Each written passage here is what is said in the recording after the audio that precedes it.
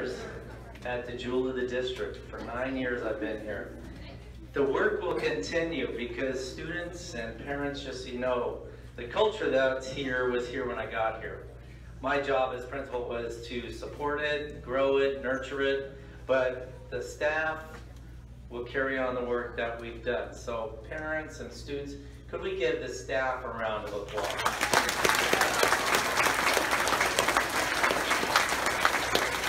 They are the people that will carry the work on, and of course your children as well.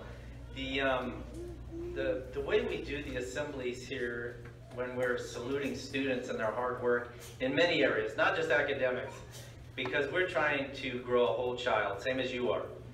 The time between classes when you have a whole group of kids up here, we pause so that you can take all the pictures you want, because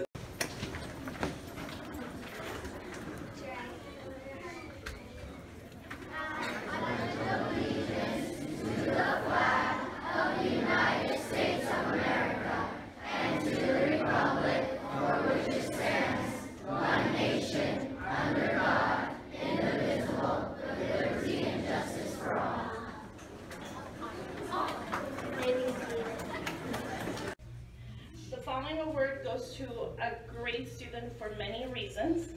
He shows great citizenship and most importantly has shown commitment and lots of grit in all subject areas, but his math achievement is truly worth a special recognition. I consider him a mathematician student because he goes beyond the common misconception that being good in math is just getting the right answer and doing it quickly and accurately.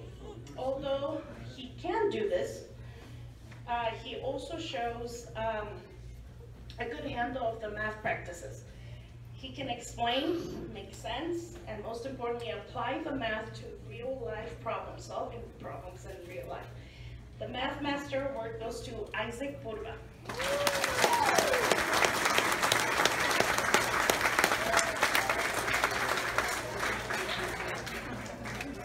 Oh, Isaac? Oh. And he also completed the math.